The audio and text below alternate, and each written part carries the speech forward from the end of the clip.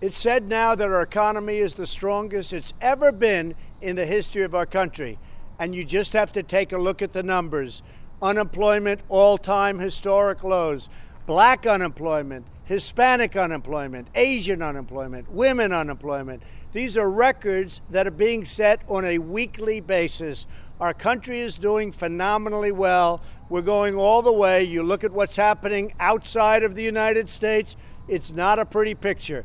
Inside of our country, we are just setting records, and I'm going to keep it that way. We have a lot of potential. We have a long way to go. Great trade deals are being negotiated right now. We're doing some great trade deals. When that happens, your 4.1 is going to go even higher. We're having a lot of fun.